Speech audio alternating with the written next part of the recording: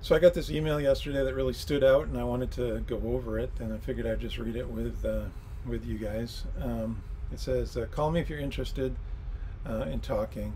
Uh, Links below give one a pretty good picture regarding what my family has gone through due to the evil criminal justice system in Maine. My son will never be the same. I really admire you for your work. Blah, blah. And then she gives me her phone number and a link. So we'll look at this link. Picture of a bloody pants. U.S. and Maine Constitution, dead in Maine. From Charlotte is Iserbite. Let's see if we can read through this. The case was originally out of the Cumberland County, Maine District Attorney's Office with all her crew of lying assistant DAs, but due to DA knowing they could win against us, she moved it into the Attorney General's office. Couldn't win against us. She moved it to the Attorney General's office, which couldn't win either until initial Portland Police Department's report, which was excellent, and said probable cause for at least elevated aggravated assault charges against Fred Dodge was trashed, and Sam for the first time became a defendant, with Fred for criminal threatening and with dangerous weapon, reckless conduct and dangerous weapon. Both are felony charges. So I'm thinking Fred is her son. I'm not sure. I mean, I'm reading this for the first time. And this looks like an email that she sent. Please read the May 10th letter I sent in my son Sam's stead to Cumberland County, Maine District. Attorney Stephanie Anderson, regarding the case related to mishandling, malicious prosecution of the Frederick Otis Dodge attempted murder of my son Samuel Thomas Iserbite. Letter is at the very bottom of this email. Before I get started, let me bring to your attention below what we consider key to acceptance of our account of the Fred Dodge murder attempt, which are in addition to all the witness statements that incriminate Fred Dodge and in any reasonable person's judgment prove without a doubt that Fred Dodge planned and carried out the murderous attack on my son Sam Iserbite last Memorial Day, May 30, 2016. The eyewitness, Elisa Connell, in her call to 911 gave an account of the incident as it took place in real time. Other witnesses stated that they saw Dodge coming down Chadwick Street brandishing a gun, threatening with foul language to murder Sam, and when he arrived at Sam's porch steps, taking out his gun and pointing it at him. Why were none of these witnesses called to testify at either Sam's or Fred's grand jury hearings?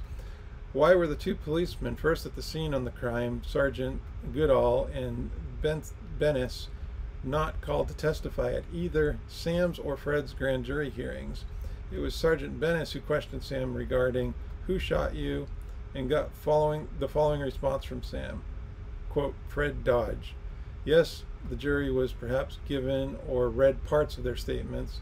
We do not know for certain, but were jury members given copies of their statements? Since neither Goodall nor Bennis were present in the courtroom, jury members were unable to ask questions of them.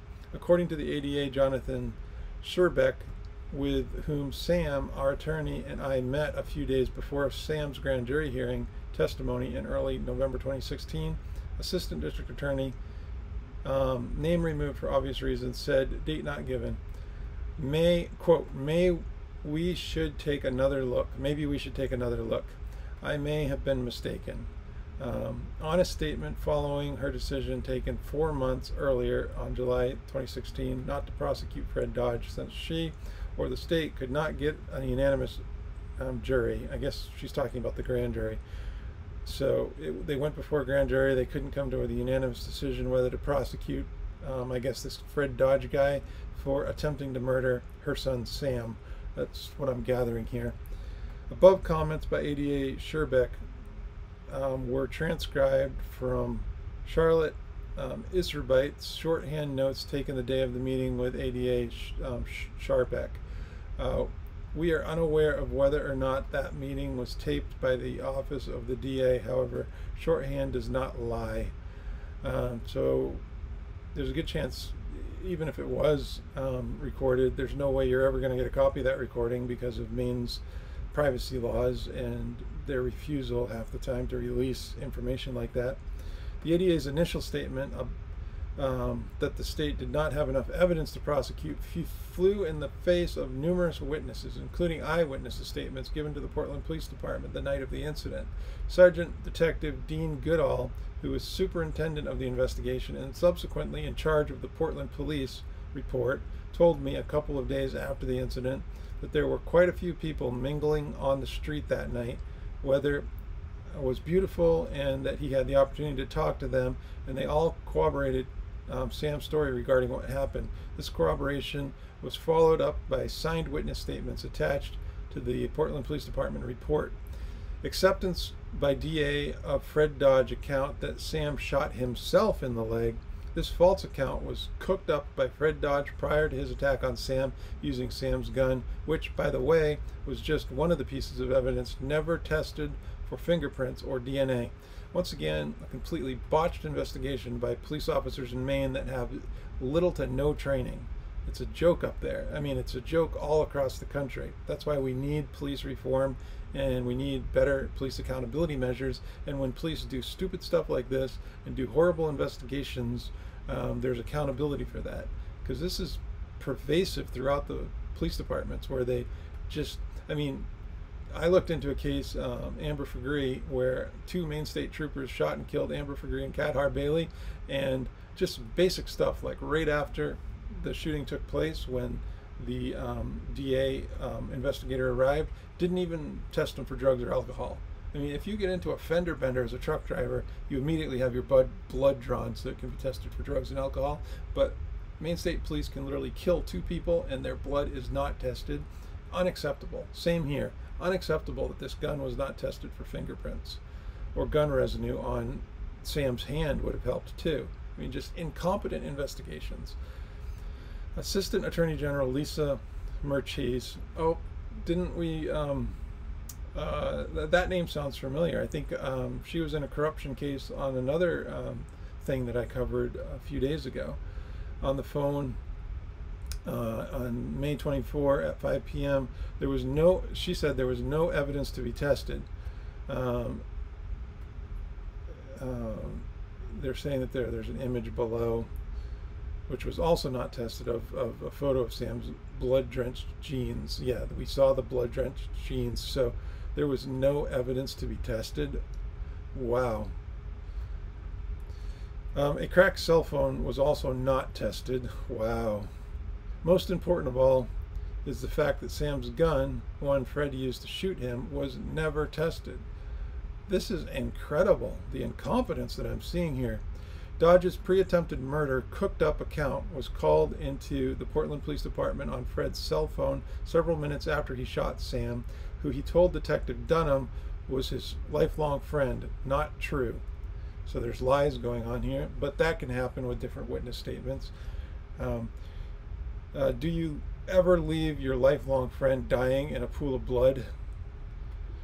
This, quote, Sam shot himself in the leg, unquote, account was also, curiously enough, the account relayed to the West End Neighborhood Association, by whom, which included in its website minutes of its WENA meeting on June 8, 2016, which can be found at this website here.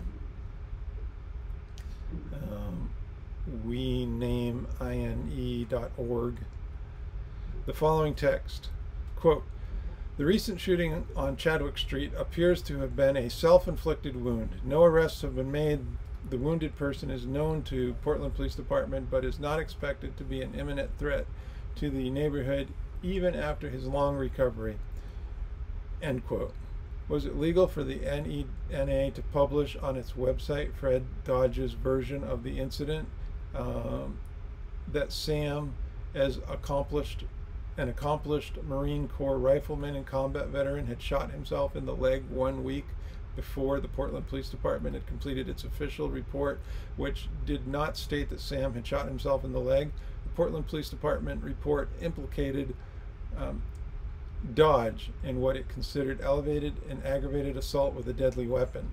So it seems like in the police report they were saying Dodge did it, but the grand jury decided that there wasn't enough evidence to prosecute Dodge, despite the fact that none of the witnesses were presented to the grand jury, so they didn't get the complete picture. This whole story rings very true to me, and it's pretty amazing. Was it legal for the WENA website to allow Dodge's account to go public 8 days prior to the official Portland Police Department report, which included a very different account regarding what happened, according to Sergeant Bennis, first on the crime scene, who reported Sam's response to his question, "Who shot you?" as follows, quote, "Fred Dodge." So he literally said, "Fred Dodge shot me," directly after the police arrived on the scene. Fred Dodge lies. The transcript of Fred Dodge's testimony at grand jury hearing in early December 2016 contains a 50-plus page of foul language, irrelevant, lying testimony, defamation of Sam's character, as well as character of the other witnesses, etc. Which is, I often see this in law enforcement, in grand juries, and in prosecutors' offices.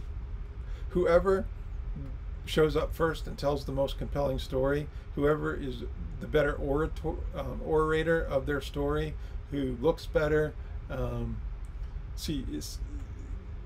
they are believed above the other person. So literally you could have somebody that's very uneducated, not a very good orator, and they come into the police department and they tell their story, and they're very honest and truthful, but because somebody else in a slick, pinstripe suit shows up and tells a better story, they're believed over the other story, regardless of what story is true or not.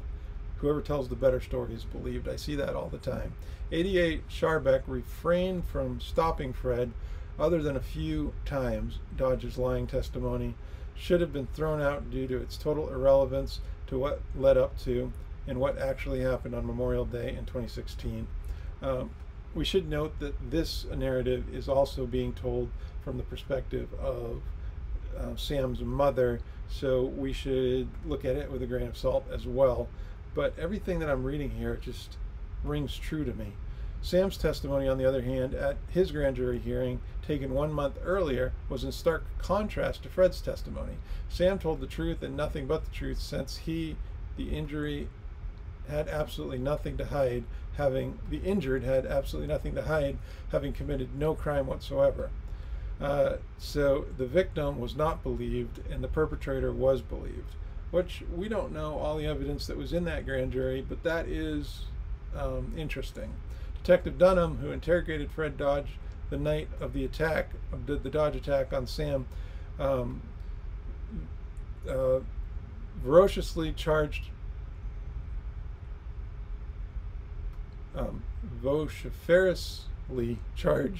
not familiar with that word, Fred with lying several times during the interview.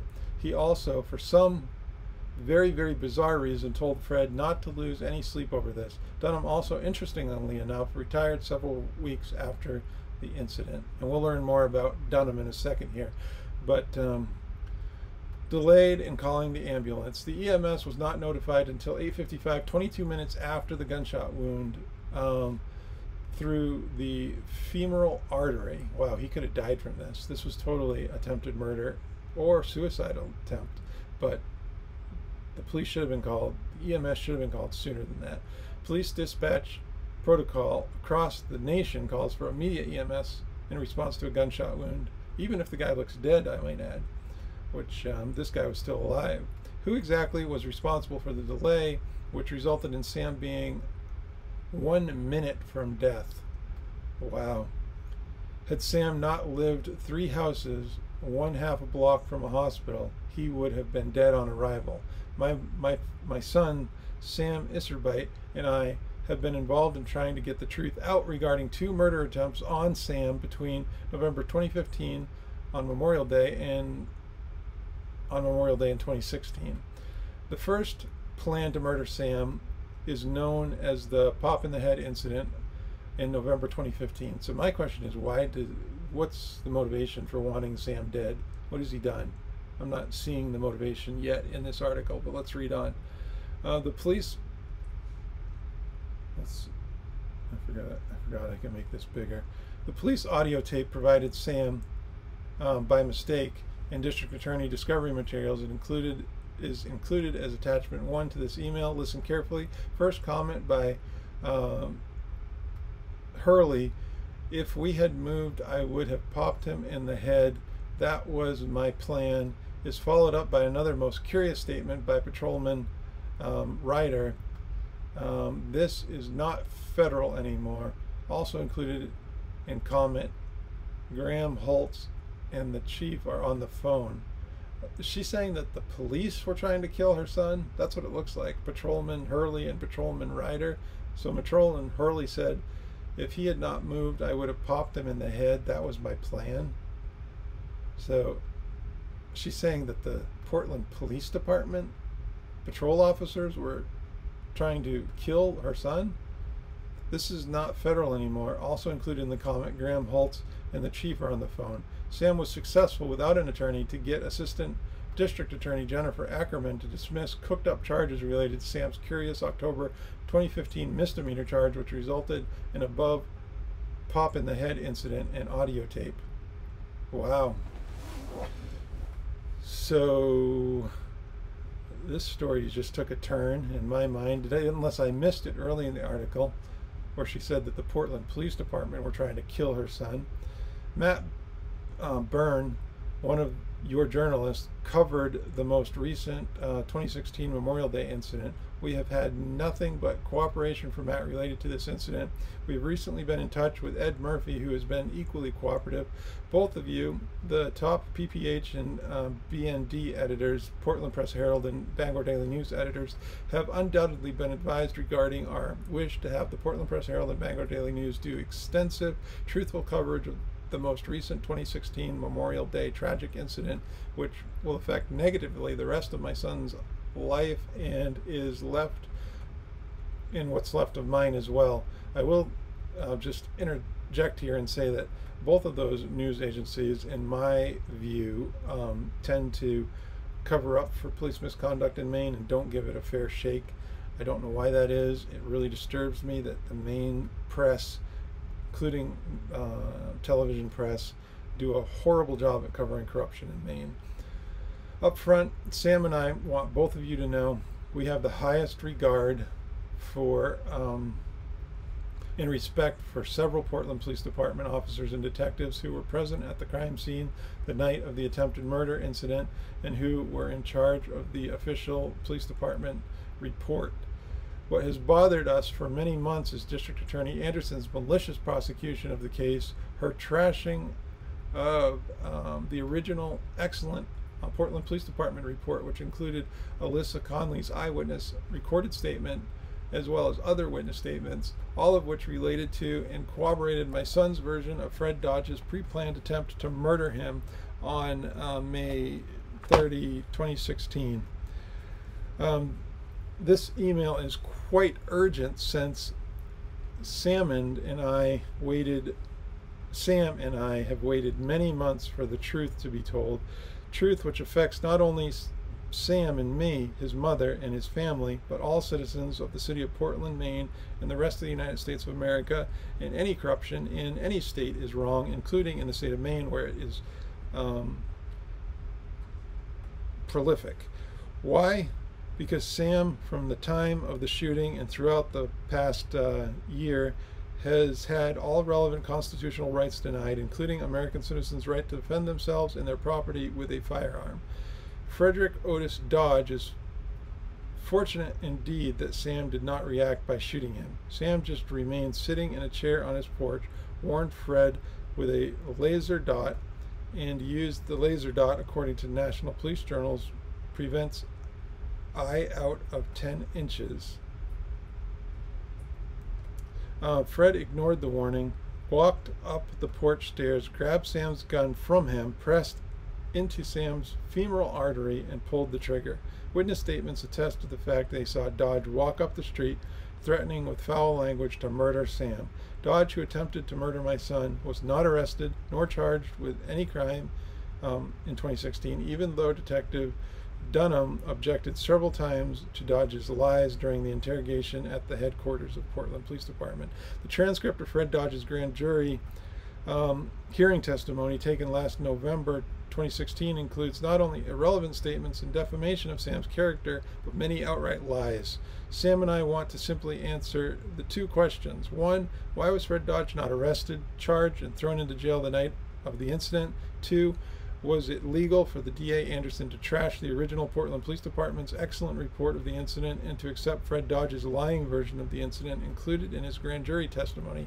Dodge was the only person who could have been involved in the elevated aggravated assault which caused Sam to be closed to death upon the arrival at the hospital. The District Attorney Anderson's malicious prosecution due to her anger over Sam's delivery of a tort claim against the entire city of Portland post-Dodge attempt on his life resulted in the quite clever, steered grand jury indictment of Fred and Sam on two identical felony charges. Sam had, up until Anderson's reframing of the charges, been considered by PPD as a victim. All right, so the picture is starting to be painted that it looks like Sam was critical of the Portland Police Department, and this district attorney is retaliating against him, which is a pretty interesting narrative since I see that all the time. Anderson reframed the charges so that Sam became co-equal with Fred as a defendant.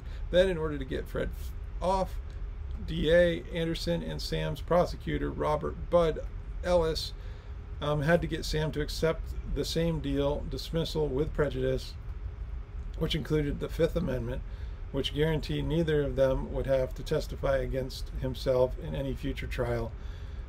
Sam's lawyer, who knew Sam did not want to accept such a dismissal, cooperated with Sam's prosecutor, Assistant Attorney General Robert Ellis, in crafting of the deal, since Ellis knew full well he could never go to upcoming jury trial and get a unanimous jury, since Sam would have, for the first time, been able to get all witness statements, photos of bloody wounds and clothes, broken cell phone, etc., before the jury and the judge.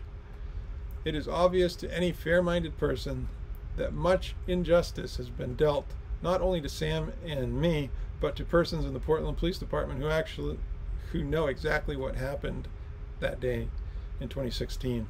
Two attempted murders of an innocent tax-paying property owner citizen within 8 months is not something citizens of Portland will accept easily. Could be the citizens, if informed of the above truthful account, might demand a thorough house cleaning of the city of Portland from top to bottom. Why should they wait until the following well-known saying becomes more and more the case in the wonderful city of Portland, Maine? You know it's true when it happens to you. Please respond to this email by calling either Sam or me. Those are the phone numbers.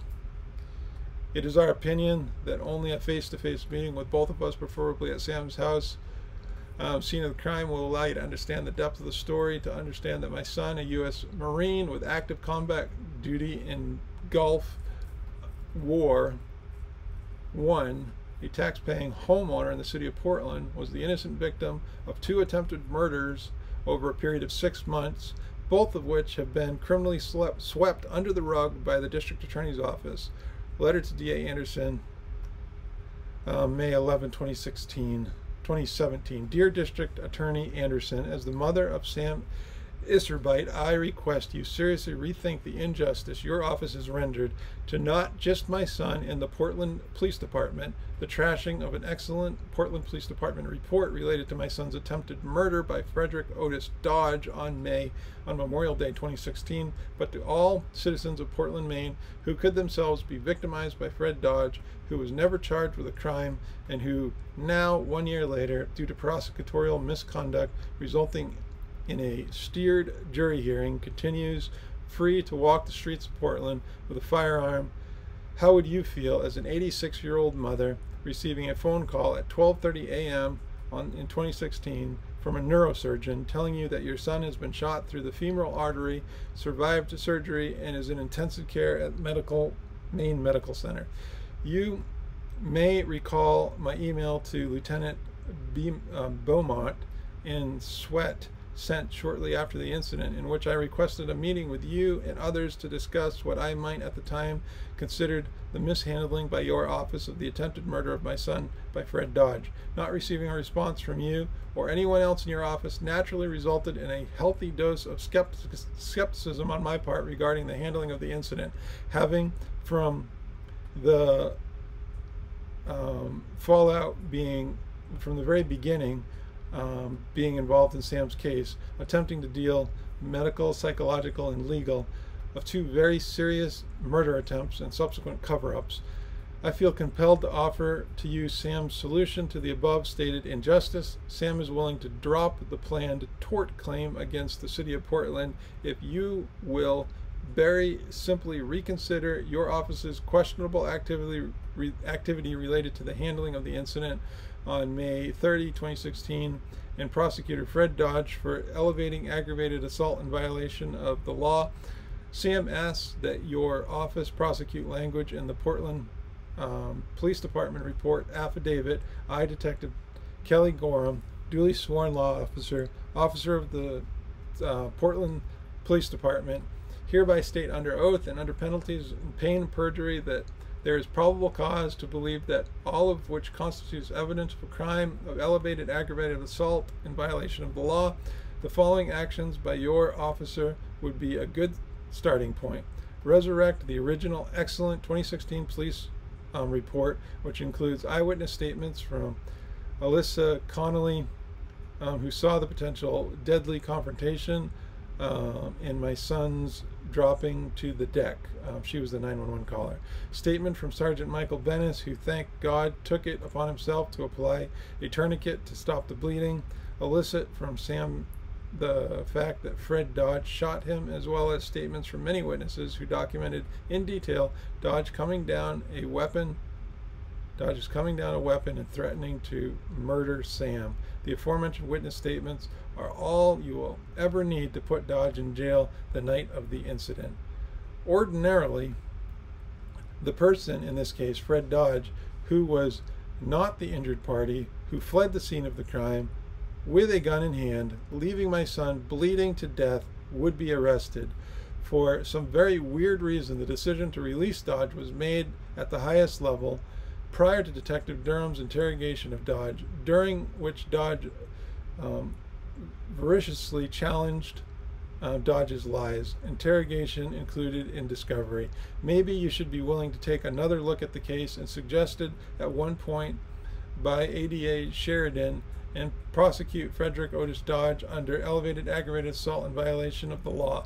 Conviction of Dodge would assure the citizens of Portland that he no longer is free to roam the streets of Portland, Maine with a gun. Your office should be willing to admit that it made a huge mistake when it replaced the honest police report with the report that Fred Dodge's lying version of what happened, to the effect that Samuel Isserbite, an experienced U.S. Marine Corps rifleman and Gulf War I combat veteran, shot himself in the leg. Why is the version of Dodge, in our opinion, the criminal in this case, who shot Sam through the femoral artery and, of utmost importance, left Sam bleeding to death, being accepted over those of my son, the victim? Mrs. Connolly, Sergeant Bennis, and others, which are included in the subsequent trashed, excellent Portland Police Department report. How on earth can you, Mrs. Anderson, the district attorney from the largest city in Maine, be complicit in the rewriting of the original charges, a rewriting which does not relate to in any way to what happened on my son's porch last Memorial Day? How on earth can any of you working in your office sleep at night when you know the ADA Sharbeck, under whose instructions steered the grand jury hearing in order to issue indictments, identical indictments, felonies for Fred Dodge and Sam? As you know, Fred Dodge was given Neil Duffett, an unaccomplished public defender, Maine taxpayer funded, while Sam, who is, according to the doctor who operated on him 1 minute from death upon arrival at the hospital, has to pay huge legal and medical hospital bills. Sam, prior to your illegal, unconstitutional actions, had never been considered other than a victim. You threw my son Sam under the bus with the criminal Fred Dodge and made Sam into a defendant, changed his prior status of victim to defendant, Sam, from the very beginning to the end of this horrible saga, has had all applicable U.S. constitutional rights violated, include the First Amendment. Congress shall make the Second Amendment, the Fourth Amendment, which is papers and unreasonable searches and seizures, the Sixth Amendment, all criminal prosecutions shall enjoy the right to a speedy and public trial, the Eighth Amendment, excessive bail, the 10th Amendment. She just goes through all the amendments. The right to own and use a gun to defend himself and his property. Also, as you know, and of utmost importance, Sam did not react to Fred's threats. His trespass on Sam's property with a gun by shooting Fred Dodge, Sam didn't even get out of his chair. Sam intends to pursue justice, not just for himself, but for the taxpayer citizens of Portland and for this entire country. As you know, he has served his country in combat as an active duty U.S. Marine in Gulf War I. Sam saved over 20 lives in the U.S. Marine Corps compatriots in a special operation mission. How ironic can it be that Sam survived intense combat in the war only to come home to find himself under attack, 2 murder attempts over a 6-month period, 1 on PPD audio, in Portland, Maine, where he is a homeowner and taxpayer and where he has committed no crime whatsoever. Please respond to this letter. Thank you in advance. Sincerely, Charlotte Thomas Isserbett. And then she puts her address there and her email address. I mean, this is an interesting story for sure. Let's go back and look at this next link here. The attempted assassination of Sam Isserbett. Here's the, this looks like it's a news report. The attempted assassination of Sam Isserbett. Today, former senior policy advisor in the Office of Education Research and Improvement for the U.S. Department of Education, Charlotte Thomas Isserbett, will testify against Governor Janet Mills' nomination of Michael Sawchuk for the position of the Maine State Public Safety Commissioner. Isserbett's prepared testimony, which can be read here, documents that between 2007 and 2017, former police chief Sawchuk solved only 57% of Portland's homicide cases, which is 30% below the statewide average and 43% below the city of Bangor, Maine, where 100% of all murder cases have been solved during the recent 2007 to 2017. Isserbett's testimony also alleges that former Chief Sawchuk attempted to assassinate her son, Sam Isserbett, who is a U.S. veteran of the Gulf War I. In the month of October 2015, the Maine U.S. home of Sam Isserbett was visited by several armed Portland Police Department officers who arrested him on misdemeanor charges of harassing Portland Police Chief Michael Sawchuk's wife, Mary Sawchuk. The Cumberland County District Attorney's Office later threw out these charges in response to Sam's pro se motion court filings. As a result of his pro se discovery process during court proceedings, he obtained an audio recording of his conversation with law enforcement at his home. The audio file, which can be listened to here, records one of the officers clearly saying, "I figured if he moved, I could just pop him right in the head, right there." Laughter is then heard from the other officers in the background. I'm just curious what this audio sounds like.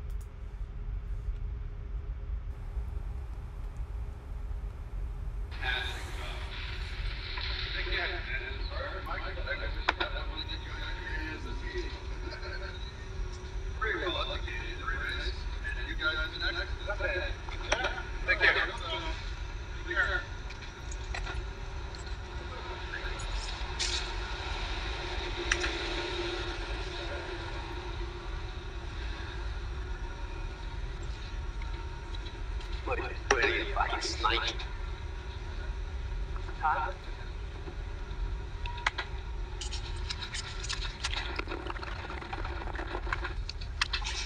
Oh, me? How was that? Well, I figured, with Vladimir out front, if he moved, I could just pop him right in the head right there. That's my plan. You did it yourself. I was ready to go. That's what's going on. You can tell. Yeah, that was sneaky. Yeah.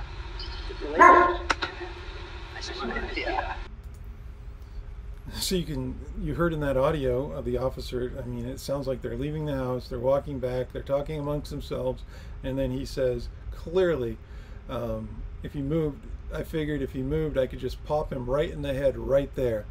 And then, of course, you hear laughter from the officer in the background, and the first officer then admits his intention to pop Isserbite in the head. That was my plan. Amazing. Wow. Absolute. These officers should have been fired over this. If they're still working for the Portland Police Department, it's a travesty. That is horrible. Then an audible response from the other officer is recorded. "You did it yourself," replies the other officer. "I was all ready to go." Another officer is faintly recorded saying, "It's not federal now." About 7 months later, on May 30, Memorial Day 2016, Isserbite was shot in his femoral artery while sitting on his porch, ultimately suffering hyperbolic shock, which almost took his life. A photograph of Isserbite's blood-soaked jeans can be seen here on the website his mother, Charlotte Isserbite, put up, which we saw earlier, but, well, maybe it's at the bottom. Oh, here they are.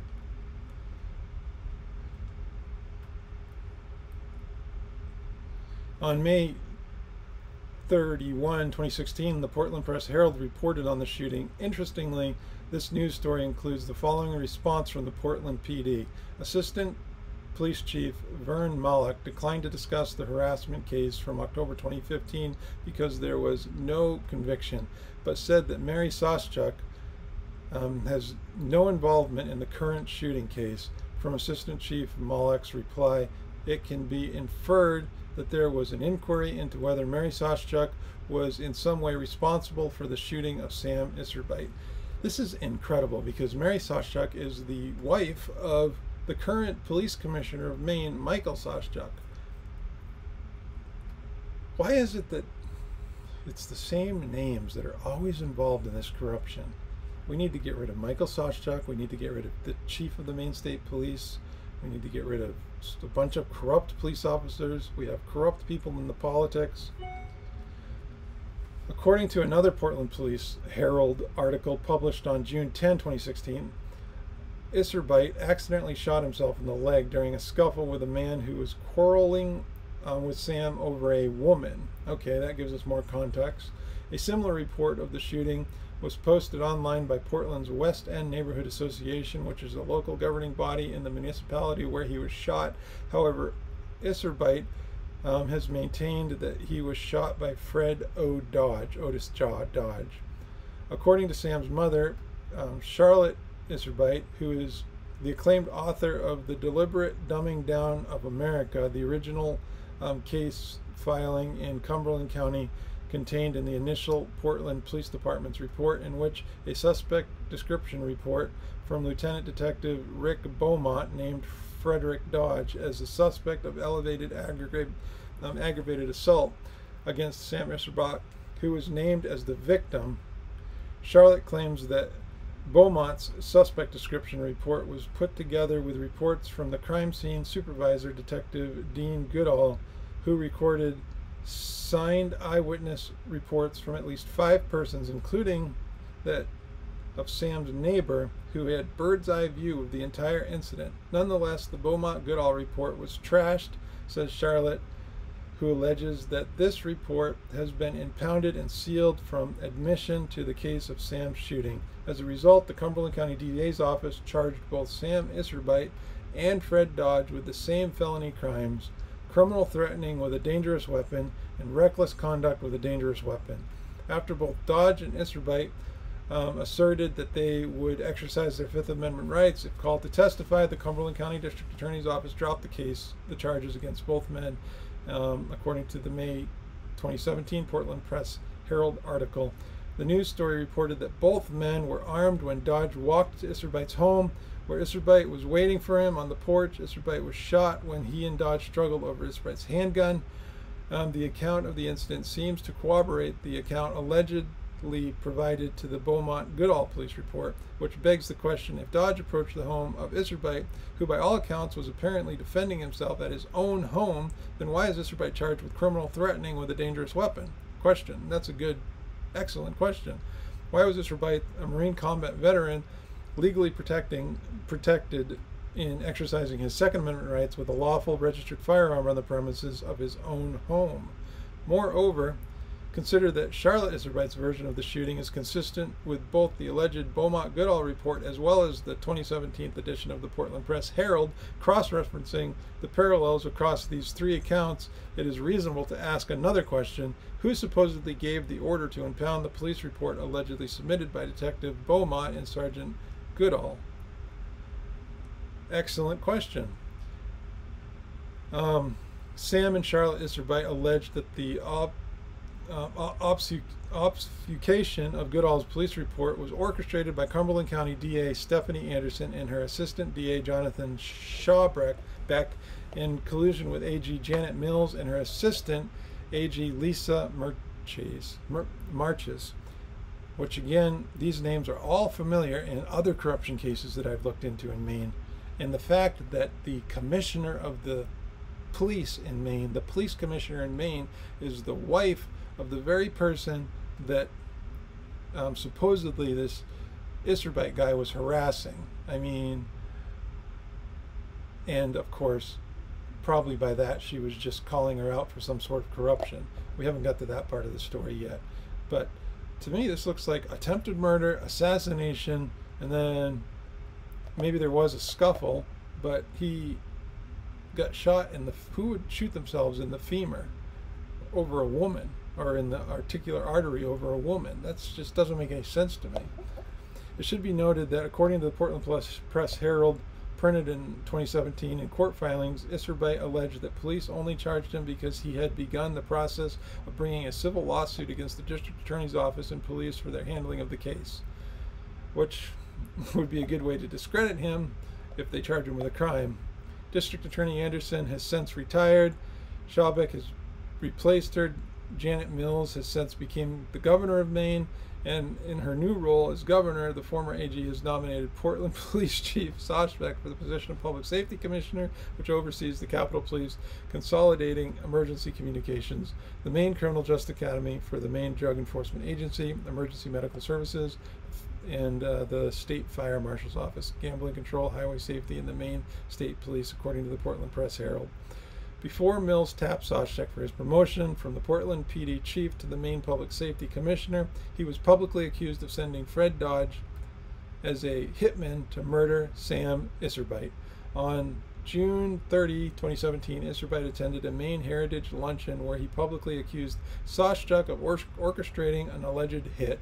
Accompanied by Stephen Scran, Isserbite made these accusations in front of a heritage crowd during a confrontation with the mayor of Portland, Ethan Strimling, as luncheon attendees listened. Isserbite and Scran publicly stated that Sam had provided Strimling with the discovery audio recording of a Portland PD officer stating that he was planning to pop Sam in the head in the month of October 2015. Isserbite and Scran then asked Strimling why he, as mayor of Portland, did not respond by launching a special investigation into the discovery audio. When the Portland mayor denied being able to recall anything about the audio file, Isserbite and Scran offered to play the audio for the crowd. However, the director of Heritage Maine, Matt Gagnon, interjected, "I don't think right now is the time for this. Have a private conversation afterward." Then the crowd summarily told Sam to sit down. You can listen to the audio of the encounter here. Sam and Charlotte Isserbite have leveled serious accusations against former police chief Soshek, District Attorney Sharbrook, and Governor Mills, based solely on the publicly available reports. Neither this journalist nor the reader has a complete picture of the events surrounding the shooting of Sam Isserbite In the United States of America, according to the Constitution and rule of law, everyone is innocent until proven guilty, but no one can be proven guilty, either guilty or innocent, unless there is a full public disclosure concerning the facts of the matter.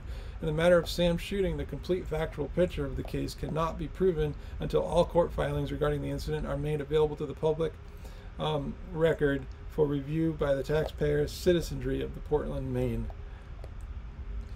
Full disclosure, Charlotte Thomas Iserbit is my friend and principal researcher associate who helped me write School World War. So that's that article, which is painting a crazy picture of this whole incident and how it unfolded. She also sent me the link to all my articles and interviews over many years are at my deliberatedumbingdown.com website. So she wrote a book called Deliberate Dumbing Down. I'm not sure. There's a picture of Charlotte. These are some of her books and articles. I'm not sure if we should say, because the one question I have right now is what happened between Mrs. Soschuk and her son Sam. I don't think we have an answer to that right now. Here is her Wikipedia page. Is an American freelance writer and former senior policy advisor to the U.S. Department of Education.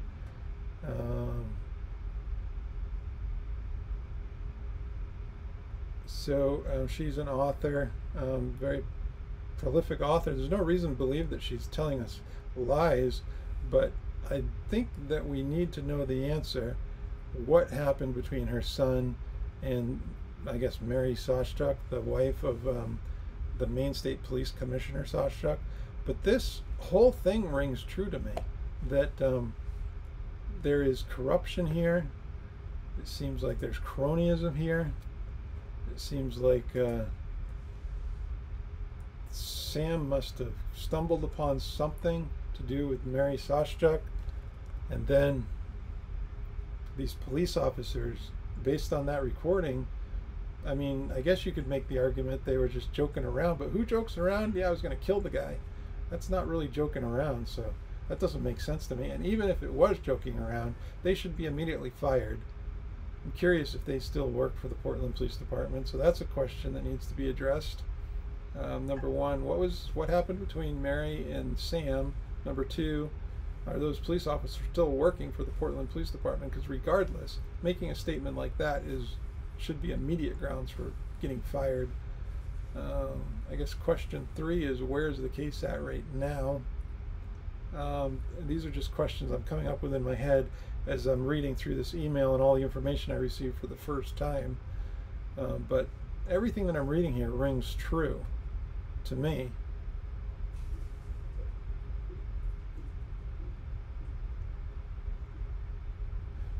Anyway, let's keep the conversation going.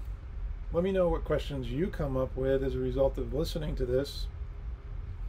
I think I will, I don't have time today, but I think I will call Charlotte and just have a quick question with her. Actually, I'll keep you updated on this story. This story has definitely sparked my interest because it has all the ingredients of corruption, right down to a lot of the same names are involved in this. I just can't believe, because it seems like this is another case where it's like they're not even trying to hide the fact that they're being corrupt.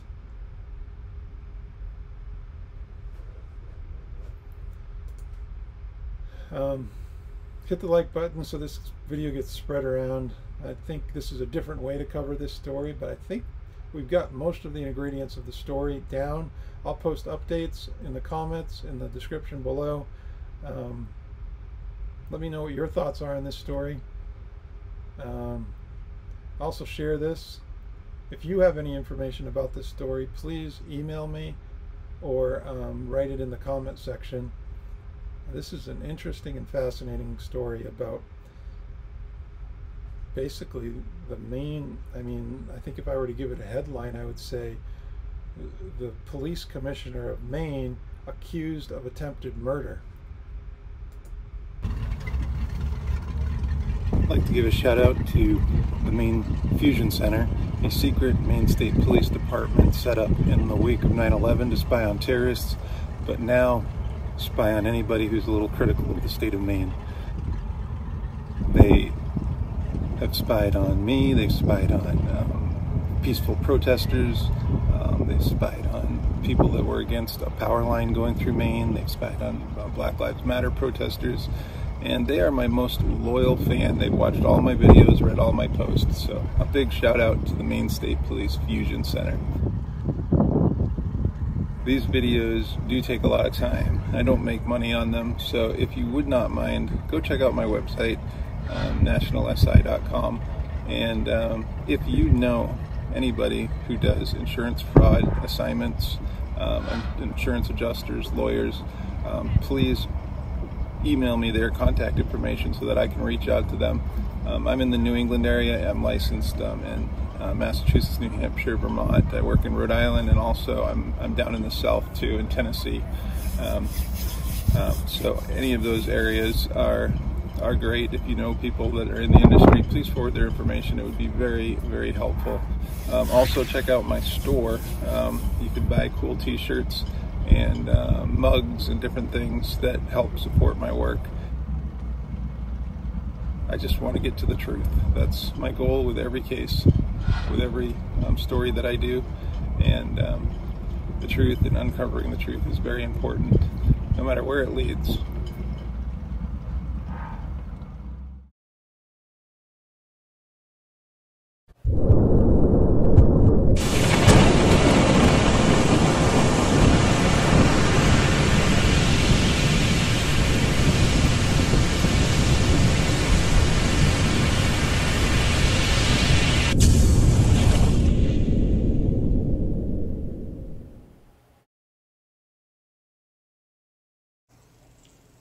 Let not your heart be troubled.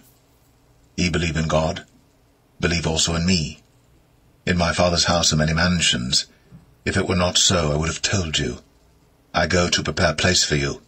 And if I go and prepare a place for you, I will come again, and receive you unto myself, that where I am, there ye may be also.